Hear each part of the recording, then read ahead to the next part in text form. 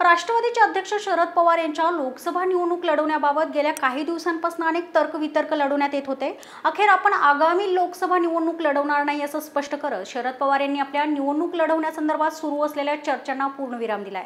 आगामी निवडणुकीच्या पार्श्वभूमीवर राष्ट्रवादी काँग्रेसची महत्त्वपूर्ण बैठक सध्या मुंबईत सुरू आहे। दरम्यान या बैठकीमध्ये राष्ट्रवादी काँग्रेसचे अध्यक्ष शरद पवार यांनी आगामी लोकसभा निवडणूक लढवण्याबाबत मोठी घोषणा केली आहे। आपण पुढील लोकसभा निवडणूक लढवणार नाही असे त्यांनी यावेळी स्पष्ट केले आहे।